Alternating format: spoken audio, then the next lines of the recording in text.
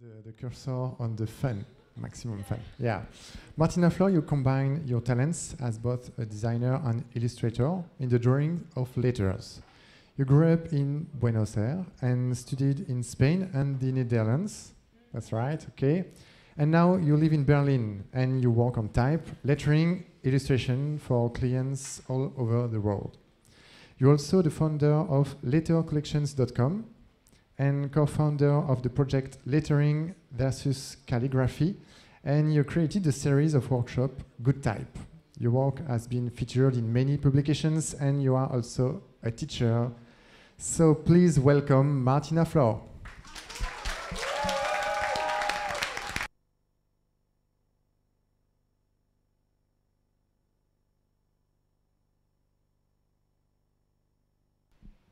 So, bonsoir. Je m'appelle Martine. J'habite à Berlin. Et j'adore la typographie.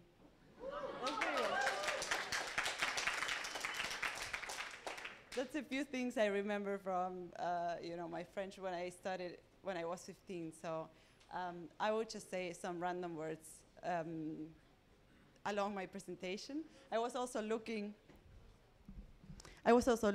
for, things that I've done before. I'm gonna take this out. All right. I was also looking, for work that I've done that is in French. So I found some stuff. I found this one. I found also others that you will see, along the presentation. But I don't really have any many images in French, which I would love to like. I would love to actually work with that language. I work with many other languages. I work in English. I work in Spanish for Spain. I work in German for Germany. So yeah, those are some things that I did in French. So yeah, I'm a letterer and designer. I live, in Berlin.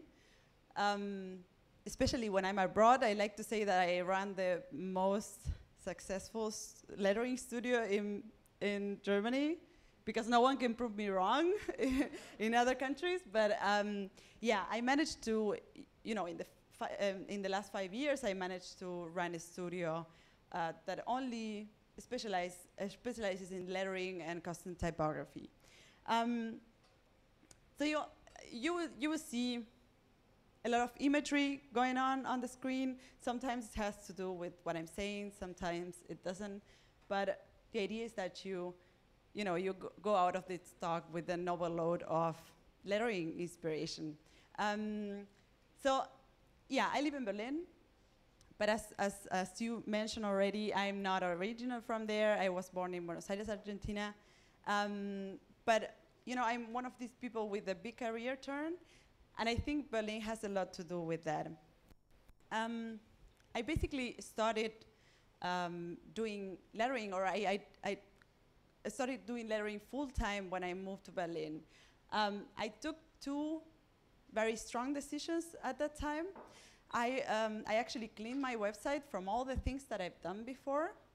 And I printed some business cards that were saying, Martina Flor, letterer. And there was those two things were, the most important decisions I made to actually start or kick off a career as a letterer. Something you should know about Berlin is that it's a city that is all about type. There's a lot of type designers and people working with typography in the city. So there's meetings that that deal with that topic every month. It's called tptalks16. There's conferences in the topic. There is like a vibrant community of designers that gets together often. There's even a museum of letters, a museum that exclusively collects lettering pieces, vernacular lettering pieces from the streets of Germany and puts them into a museum. So yeah, it's all about typography. So typography and type are really important issues. So things like readability, legibility, clarity, there you go. Clarity are really essential topics for the community. And these are, as you've seen, these are all things that my work doesn't necessarily pursue. My work is rather the opposite. It's colorful, is sometimes unreadable. It's more into telling stories. It's looking to tell a story, to convey an idea, to communicate something. And yeah, for that I use letter shapes, and I use color, I use textures, and I create an image that tells a story, or tells the story I want to tell. That's why, in a way, my work, sits in this fine line between art and design, and it really depends. It really affects the sort of piece I'm doing.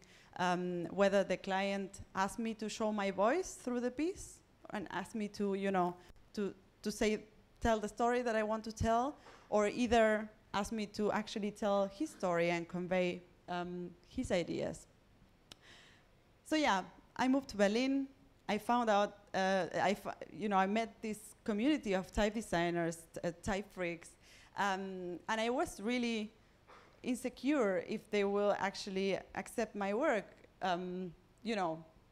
being colorful and expressive and all this stuff, if they will actually take it seriously, and if they wouldn't push me into the illustration box instead of taking my letter shapes seriously. But against all my expectations, the community really welcomed me. And they actually trigger my work in an expected way. So when I started visiting this community and being part of it, my work became much more colorful, much more expressive, much more the opposite of type design. And and so it really, this community actually, it's most of my colleagues are good friends that I meet all the time. So I guess you know some of these guys, especially the students. That's the creator of Glyphs, one of the font editors. Is Jörg Seifert. That's Thomas Meyer, also a type designer and an historian. And that's Eric Mekablue on Twitter. I have a hard time pronouncing his surname. He's coming. Yeah, I know. Or he came already to type in Paris. He's coming. Okay, you have fun with him. So yeah, that's my son. So I'm actually spending a lot of time with these people, and a lot of my inspiration comes from hanging out with them. Eric loves to do pictures. He's like that's my baby. So yeah, and you go on a creative morning once, and you meet like Lucas de Groot is considered one of the. Okay, he was last year. Nadine also was here. Martin Wenzel is also like a German type designer. So you casually meet these people all the time. That's me with Lucas de Groot. And he doesn't hug people so often, so I feel very proud of this picture. A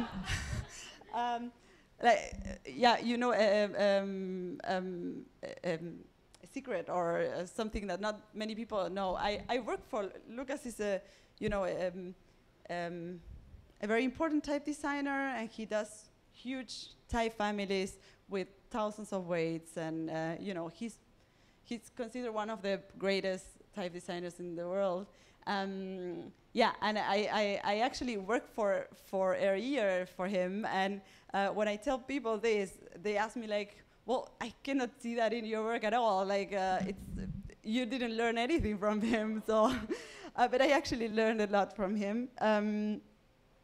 So this is, Alphabetis, some of the Alphabetis, a group of women in type design. Yay! Yeah, you should join them, yeah. Again, Erich, he loves to take pictures. He's like a compulsive picture taker. Again, in TypeCon. So yeah, I get a lot of inspiration, from not so well-known type designers as well. On the right, Jean-François, and on the left, Peter Bilak, he's coming also. So this is what I call my Hall of Fame in typography. So I recommend you, if you're into type and you want to make a career out of it, that you get some group of type freaks around you that will actually criticize everything you do, because this will push you to do a lot better. And so having this, big brother sort of effect will really improve your work. So yeah, what I basically do is, storytelling with letters. And this is not something that I came up with. It's something that is been going on for a long time. And you here in Paris have a lot of this still, on the streets, still remain on the streets. Pierre actually showed a lot of good examples of this. These are some lettering pieces found on the streets of Berlin. And by looking at these signs, you can already see that the designer of these lettering pieces is, looking to tell a story about that stores. I can imagine that the designer that did this was, trying to make this store or this cafe look modern and cool, of course, at that time, right? But, there's some ideas behind the letter shapes he chose, the technique he chose to reproduce those letter shapes. I can imagine that the designer of this sign, this is flowers in German, was trying to make this store look friendly, and that's why he used this sort of chubby letter shapes and rounded, and he used also a color scheme that speaks about, organic or of nature. I call this one Wurst lettering or sausage lettering, and it works pretty well because they are actually selling meat. So these signs were, at that time when they were made, they were probably designed in paper. Like many of the guys are working here in TypeParis. They were designed in paper and then later executed in metal or neon or wood. And nowadays, although we work by hand sometimes, most of our results are digital. As you have seen, I do digital layering. My layering has a digital result. There's no work that I do that is, looking like handmade or has this handmade effect. So I work on, refining the letters into that shape that I want to achieve, and I can only achieve that with a digital drawing, like with the precision of a digital drawing. And although my result is digital, I work a lot by hand. This is more or less how a commission of mine will run. So I will start with a very rough sketch of what I want to do. Sometimes I will start with a skeleton. If I'm working with a script typeface, a connected, typeface, no, the script letter shapes, I will start using my handwriting, and then I will continue improving the drawing with layers of tracing paper of improvement, and I will, you know, take whatever was in the previous drawing that I liked, I will just repeat it, and whatever I didn't like, I would just change it. I would just try a different solution. So yeah, it goes really fast, as you see. And of course, from this drawing, from this first sketch, I would just scan it and then replicate the same shapes into vectors or into a digital drawing. So I would love to be finished after like 1 minute, but it actually doesn't go that fast. Type design and letter design is a very slow moving job. You might have discovered this already. I'm talking to the student when I look at this corner at the student group. So it's a very slow moving job.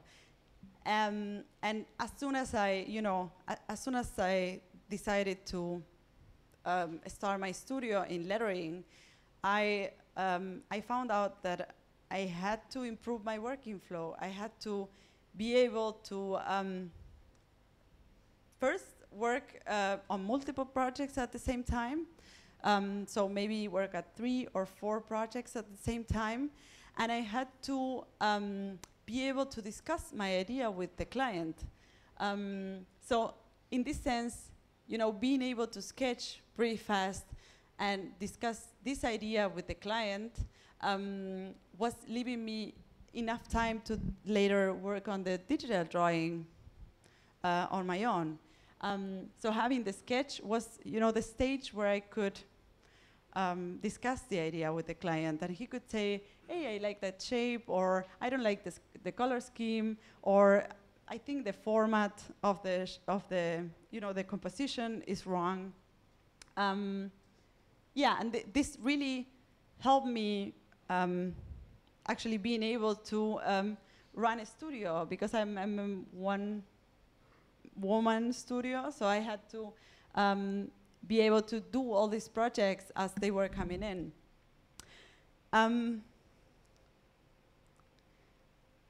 This was not the only thing I had to learn when I started my lettering studio. This is me during my studies in the Netherlands. I also studied type design. You know, as you can see on the wall, my work process was always, you know, black and white.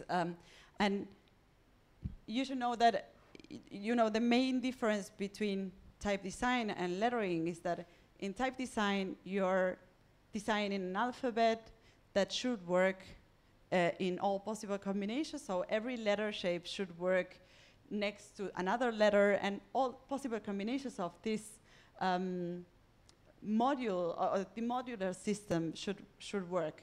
In lettering, you are working with a few words or with a word, and your design should only work for that application. It cannot be used after that. It's not a font that you can later use in another project. It is, you know, the letter shapes are made exclusively for that application. So I was very used to have this systematic approach to letter design, you know, to create an alphabet where all the possible combinations of letters work. And you can see already that during my studies, on the background, you can see one of my German colleagues totally working on text typefaces. You can see, you know, the different text tests over there. And I was totally working on the display world, you know, with script type faces. And I was even trying out a Greek brush version. So I could, you know, I could see that although I was working very systematically, all this love for lettering was coming out in this work. So this is my Ken Barber moment. is this Ken Barber is one of the most renowned letterers in the world. Can we say that? And you should check out his work. He works for house industries. And he was, you know, we had a workshop with him during my studies. You can see in my face that I wasn't seeing the light so often. I was really dedicated a lot of time to my project. So, you know, having a workshop with this guy was actually very illuminating. It was, you know, the first time that I met someone who was actually doing a living from that, who was actually just doing lettering. So this was a little bit like a, you know, a milestone for me, not only because I learned a lot of things from him, but as well because it was the first time that this idea came to my mind. And I said, like, hey, I could do this. I think I could, you know, make it. But you know, I felt I could do very expressive, extroverted letter shapes. You know, I was one of these people in the class who was, as I show you in the picture before, one of these people in the class who were doing like very crazy letter shapes with chunky serifs, or you know, working with the script, handwritten letter shapes. I've seen that you have some in your class already. I have identified some. And I felt that I could really do expressive letter shapes, but I found, at that time, I was finding it really hard to, you know, take it forward. Like my, you know, the farther I would take it is to just add, you know, add a color to it. And that was it. So, you know, when starting my studio, I had to actually really work a lot into, let me see if this works, yeah, into turning those extroverted, crazy letter shapes or very expressive letter shapes into, you know, illustrations that had some depth, that had shadow, that had a nice color scheme. That was really, you know, coming from a background where you only work with black and white letter shapes, coming to from that background, jumping into, you know, this world of storytelling, there was a lot of things to learn and to explore. So yeah, for everyone who wants to make a, you know, a lettering career after your studies, or even if you study type design, you have a big card on your pocket to do that. But of course, you have also like a lot of way to go to actually achieve really expressive pieces that tell a story. So lettering, you will agree with me that it's the new trend. It's like you hear lettering everywhere. I don't know how it is here in France. Is it something that it's suddenly like everywhere, or yeah, you feel that it's much more than before, or okay? You know, I feel that I go on Instagram and you know, under the hashtag lettering, there's so many things, and of course there's, you know, there's good things, there's bad things, there's things that are not even lettering. So yeah, you have a sort of mix of stuff. I was interviewed by a magazine a few weeks ago, and I was asked to assess, you know, the guy asked me, what happens, what do you think when you go on the street and you see an advertising campaign or a poster that is using a badly executed lettering? Like, what do you feel as a letterer? And it's, you know, it's hard to say. I think it's sad, for sure. I think you type designers are, I think many of you are designers, and I bet that when you see on the streets designs that are not, that are not following a certain standard, then you find it sad. I think in this case, the first one to blame in this case is like the art director that actually commissioned this lettering. He or she should know that that's not a well-executed lettering, because I bet that that letterer is doing the best he or she can do. I'm pretty sure of that. But maybe she or he they need more time to actually get to that point where they do a great job.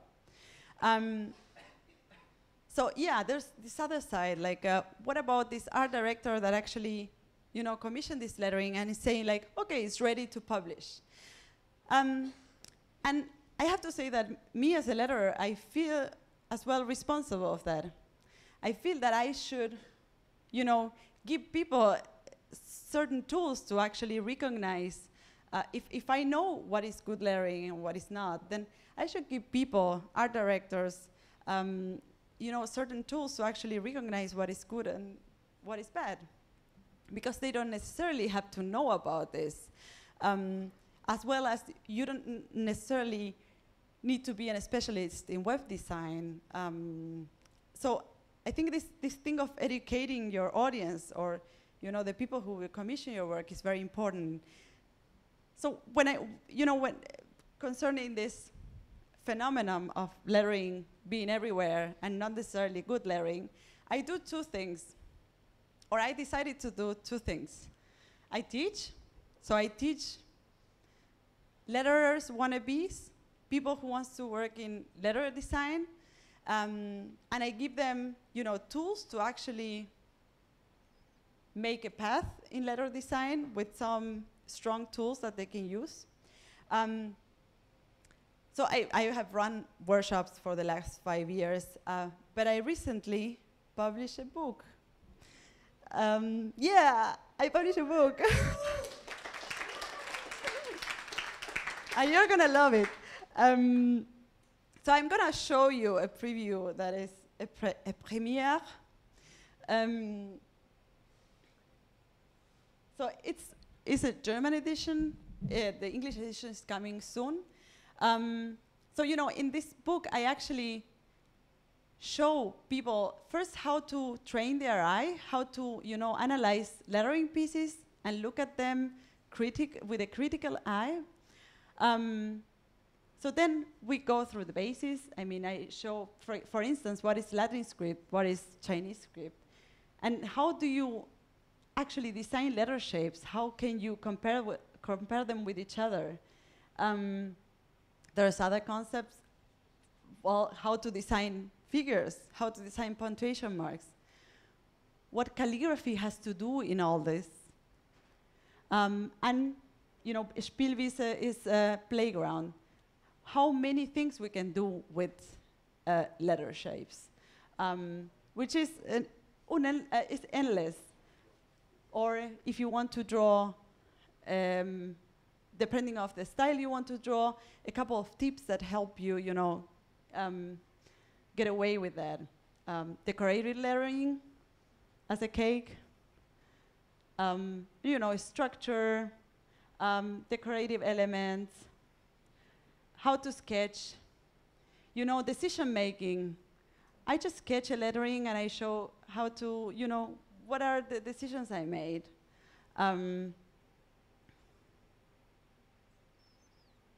How to go to, how to make that into a digital drawing. Some tips and things you should have into account into that. How to add color and texture to that. And of course, for those who really want to do a career as a letterer, then I speak about, briefing, telling a story, and I speak about standards. What are your standards as a letterer? That you can, as a checklist, like, okay, this is, this I have, this one I have also, So for me, it's really important. Sometimes I get this question sometimes of like, why do you do a book? You're teaching people to do something good, and they will, be your competition at the end. But that's not like the right set of mind. You should do your work and do the best, and try to, make of the turn the area you're working with. Raise the bar as high as you can. And other people doing good lettering will also raise my bar farther. So I teach people how to do it. And I also teach designers, art directors, how to identify good lettering, how to tell bad lettering from good lettering. So in this opportunity, with so many art directors and designers, voila, here comes the 6 standards that you have to pay attention to when working with lettering. So one of them is consistency. Is a design decision applied in all the letter shapes? I think something consistency is a very important concept from type design. This is one of the first commissions I did when I started working, when I opened my studio. And I was asked to do a cover for this magazine, New Statesman, from the UK. And they were speaking about Israel and their conflicts. And so they asked me to actually show the reader that they were speaking about Israel. So my inspirations were their patterns, their carpets that are very typical from Israel.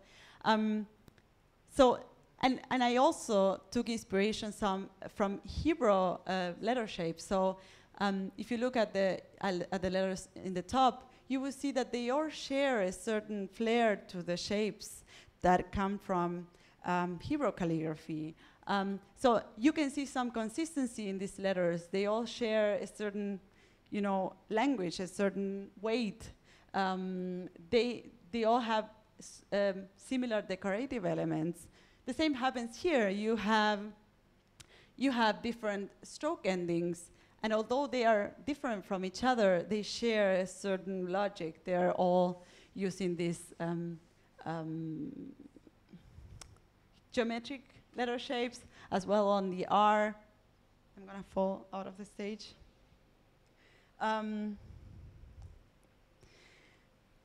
Another artwork for a magazine, this time was the Empire magazine. They were doing the Jameson Empire Awards, which is more or less like the Oscars, but in the UK.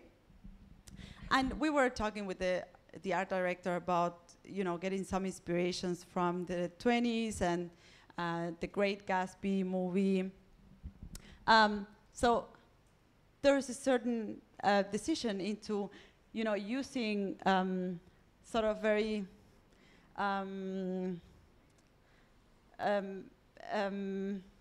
how do you call this? Letter shapes that are that have weird proportions. If you look at biggest, for instance, they have a short torso and long legs, and this happens also in the top letters. So the proportions of the letters are pretty weird, and this has inspiration on the illustration from that time. But this decision, it's applied on all the letter shapes, and you can see them all as a family. So after 5 years of opening my studio in Berlin, I told you about how important Berlin was to kick off my career and everything. However, I rarely work for a German client. So this commission came like a year ago. And fortunately, they keep coming. It seems that lettering is not very popular in Germany. And suddenly a lot of people are starting to commission lettering and stuff. And of course, I like to believe that I have a lot to do with that. But this magazine is a football magazine, so I mean, them commissioning a cover from a girl is very groundbreaking. So they asked me to, design the cover for their magazine. And you can see on the letter shapes that they all share, for instance, a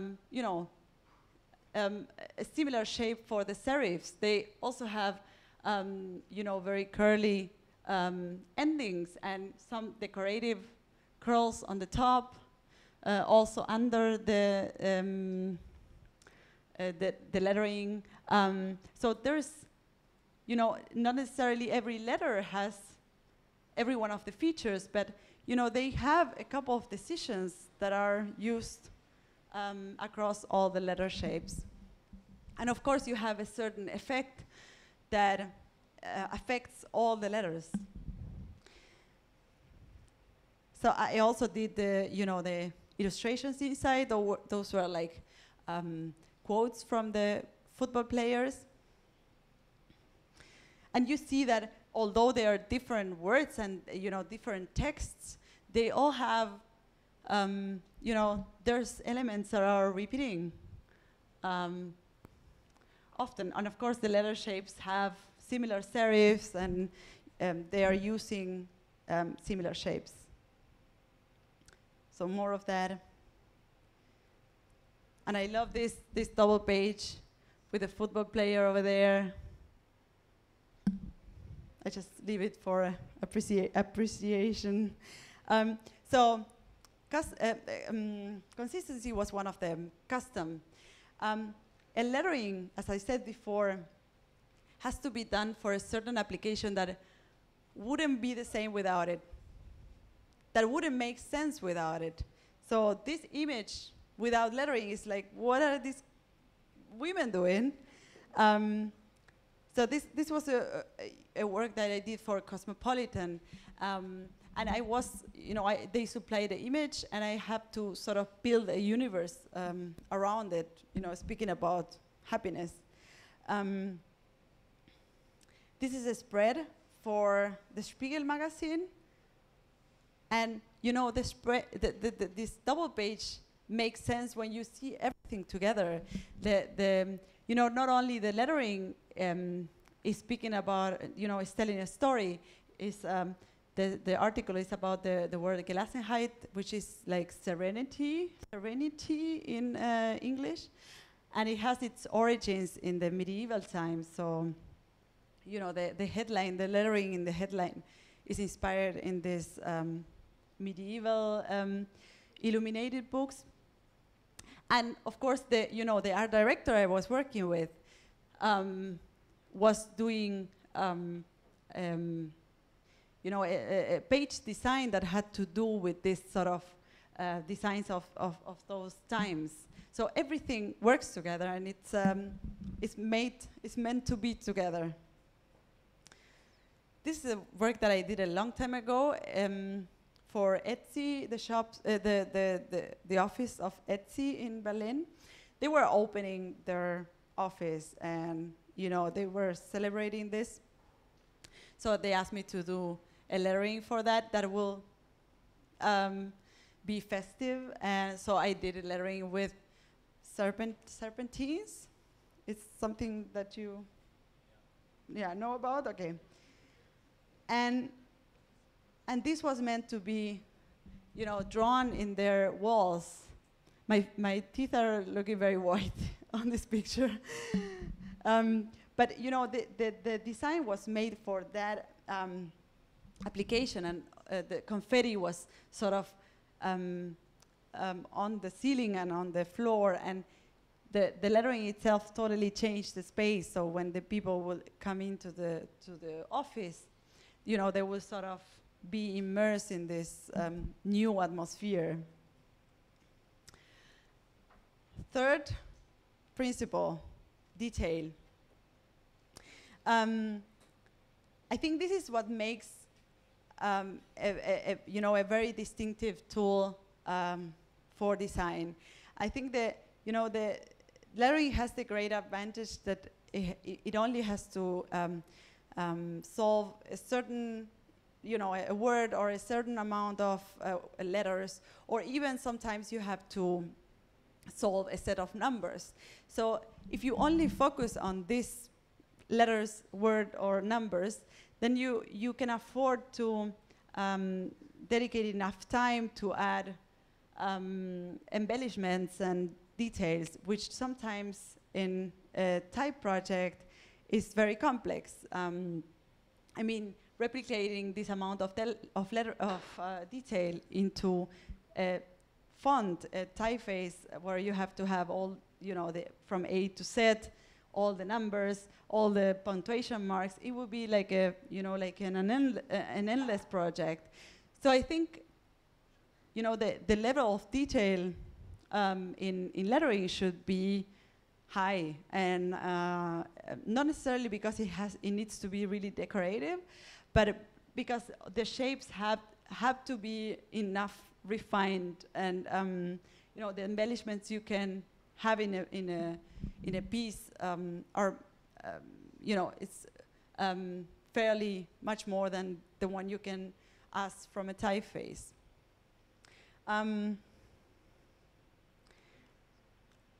So that was a commission for a magazine in the US. I normally do. You got this today. Every year I do a piece that I send to my clients and colleagues, and sometimes I experiment, sometimes I just do a nice design that I like them to have, and this time I experimented with laser cut. So I started with the idea of just using laser cut, and I wanted, I explore the idea of how do you turn a decorative design, which is very much what I do, into a stencil.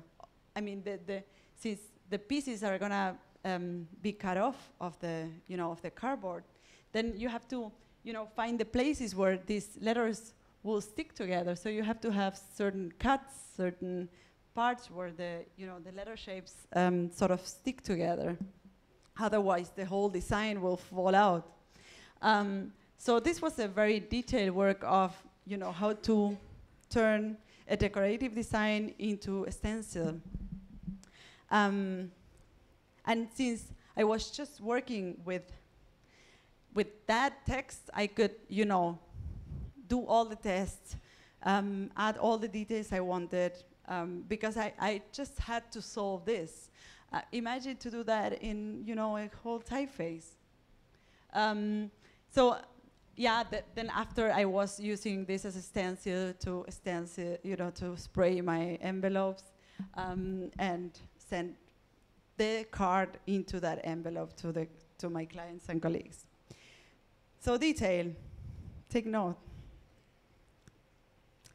Storytelling.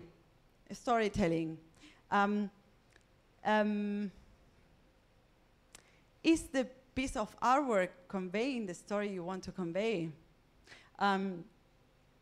So this is one of the magazine cover that I did recently, and I think there's not much to explain, and that's great. When I work with this storytelling, this concept, I actually take things from that we all have in our minds, in our imaginary, that gold means rich, and that decorative things are very very flourish things are more fancy. So I just take these very common ideas that we all have in our mind, and I work with that, and I turn that into letter shapes, and I use that to choose a certain color scheme or certain letter shapes. So the story I'm trying to convey is that the issue is about money, and readers should actually get the story in the first glance.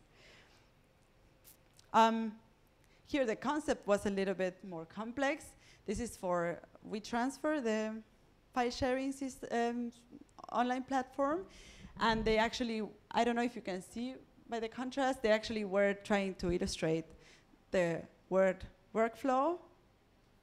So yeah, it's about, you know, making two words that are apparently opposite turn into one image.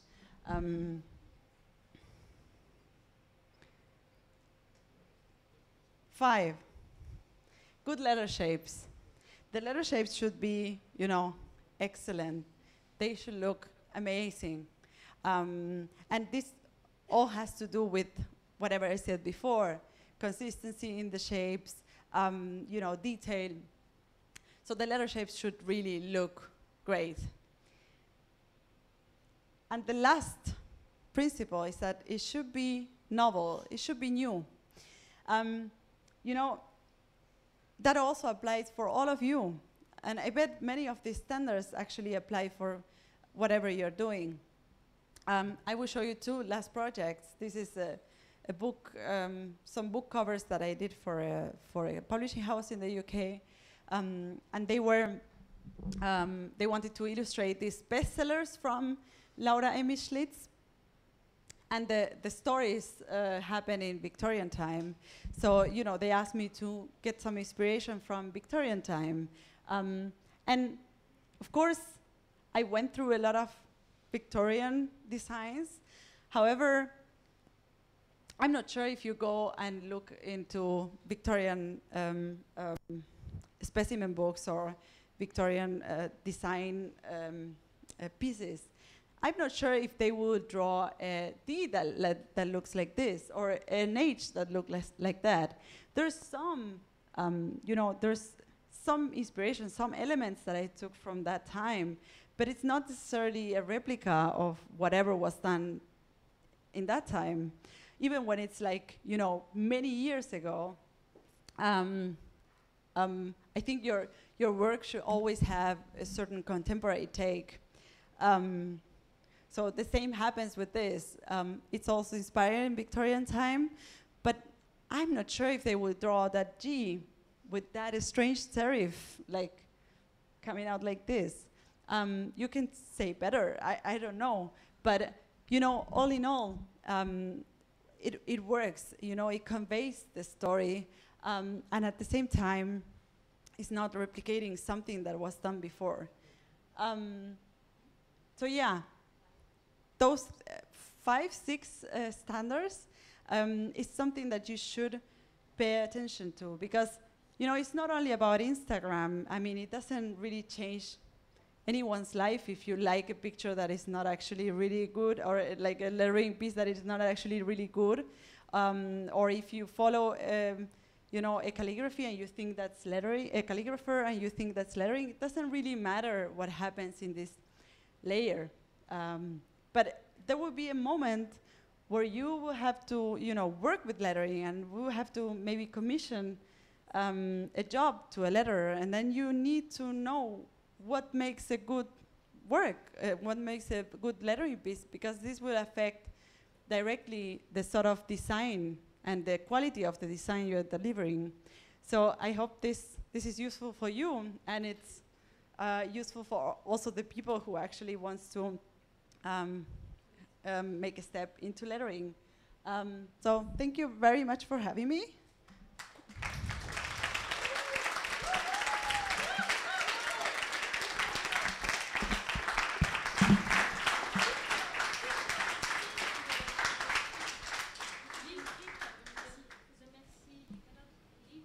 Leave the slide. Je peux. Thank you so much. Alors. So it's the question time. Oh, there is one question here. You talked about 6 rules that we have to follow about the lettering, and I would like you to repeat it because I haven't heard the second. I haven't heard the second and the last, maybe because you talked about consistency, detail, storytelling, letter shape. Custom? Which custom? one? Yes. Help me. New and So I will have consistency, detail. custom, Okay, custom. detail, Okay. storytelling, good letter shapes, and novel. Okay, thanks. Thank you. Another question here, Frank. Thank you for this great presentation. We obviously we obviously saw that how unique and lovely lettering is in comparison with a typeface. Nevertheless, how do you analyze the fact that some letterers do type design? For instance, Jessica Ish with Tilda released by Font Bureau, and the cruel lettering who inspired type design. How do you analyze this? That's cool. I also have, I did some type designs as well. I always say that if I do, if I embark myself into a type design project, it has to be like a very amazing idea that I feel that, I'm the person who was born to do this. And I really have to feel that I'm the messiah, and, I have to bring this to the world.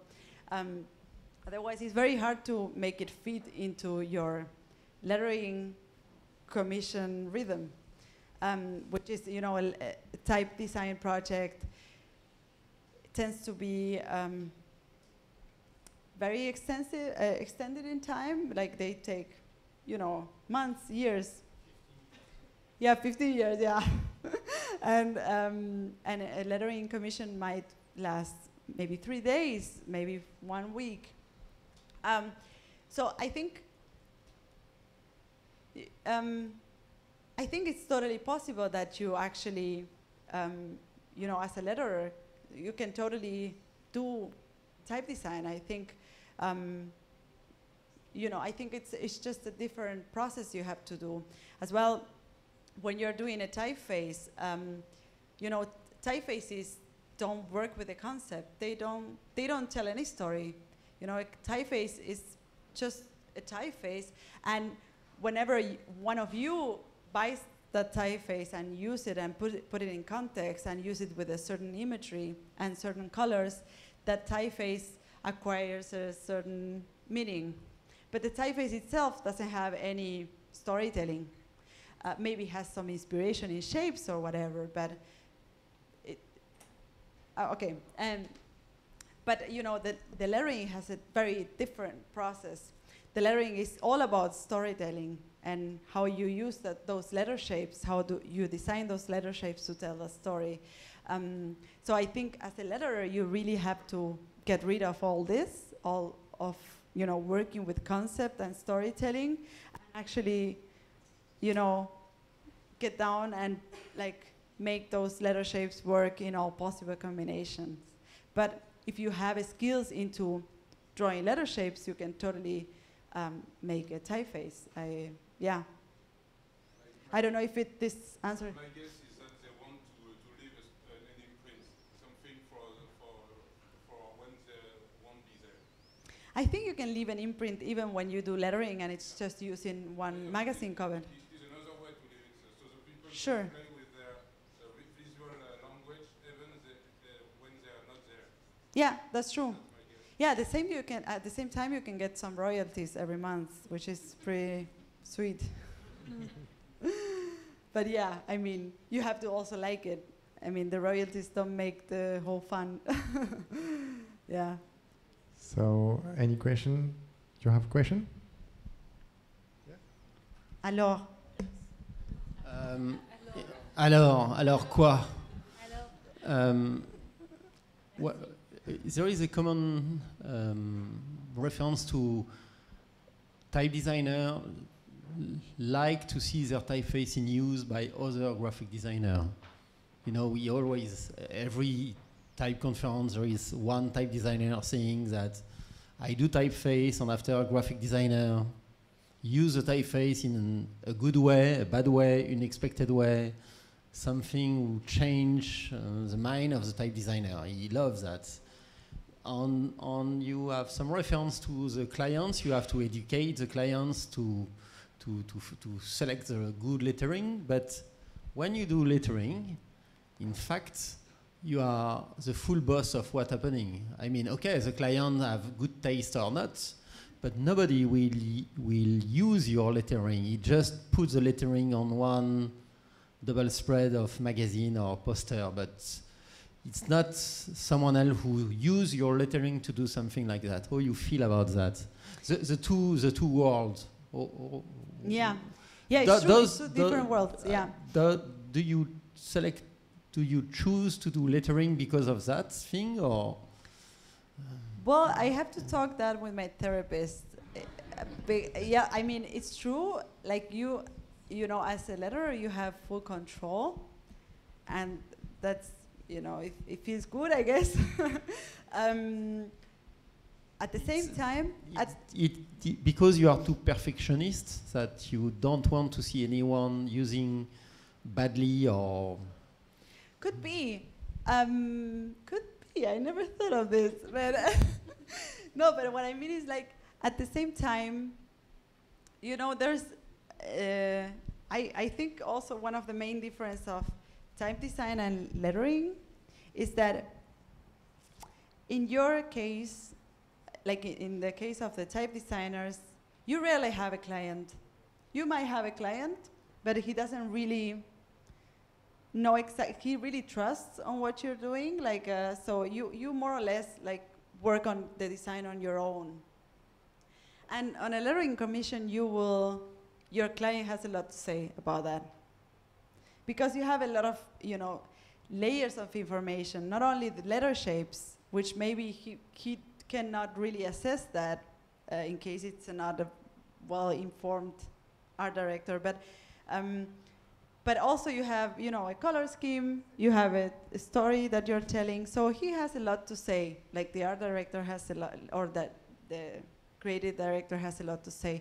So it's true that you have control on the letter shapes and the way they are applied and on the artwork that you're delivering, but at the same time, you have a lot of input of someone else into that design. And I think that's actually a cool thing of the job, that, you know, I work with people that really know about what they are doing. Like a magazine editor really knows what their audience want and what their audience are attracted to, and he can really turn my designs into something, you know, take it to the next level with his input. You know, whereas type designers, whenever they don't do a custom typeface, they're just, you know, doing a design that they you know, that they want. Like yeah, there's no one who can say anything about this. Yeah, later the users will complain, hey, there's diacritics missing or whatever, and you will have to reply to that. But yeah, I think it's you know, it's missing a part of the story to think that you have control over everything when you're doing lettering. Is you actually have to negotiate stuff with people, yeah, with art directors and editors and stuff. Okay. Yeah. Wow. It answers your question. Nice question. Yeah. So another question, or it's the last? No. So maybe there is one question here. Yeah. Maybe I can give you the mic. I just have one question about digitaling the type in Illustrator. It's really a hard part now, because it's really, really hard now. I mean, it's we are really need to learn the technique to draw in a vector shape with yeah, totally tools. Totally. No, because I try a lot of times and it's really hard, no? Yeah, I think the technique, it really defines how successful your lettering could be. Like, with the you know, in terms of you know, the technique has an impact on the quality of the technique to draw digitally on vectors. Because when you draw with a pen, it always changes when you vector is a little, you know. it's not really exactly the same shape. I mean, no, of course, when this is not like the point of the digital. Yeah, of course, when you're working on a design by hand and then you move on to the computer, then you know your design keeps moving on. You know, you keep making some decisions and you know changing some shapes and stuff. But yeah, of course, like when you draw something by hand, it has a very different approach than when you go on the computer.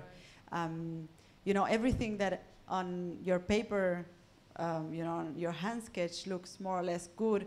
Whenever you go to the computer, all these shapes, by using vectors, by drawing those shapes with vectors, become much more sharp and much more defined. So every little bubble or bump that you have on those shapes, it will like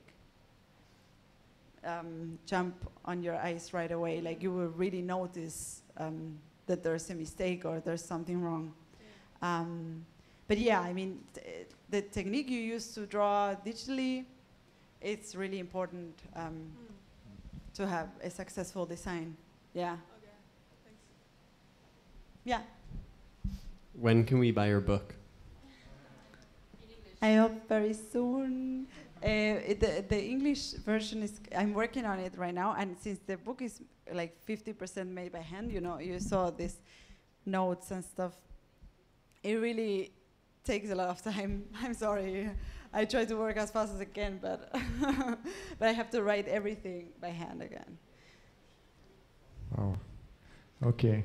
So it was the last question. So Jean-François, C'est it's the tout? time to make a huge clap and say thank you.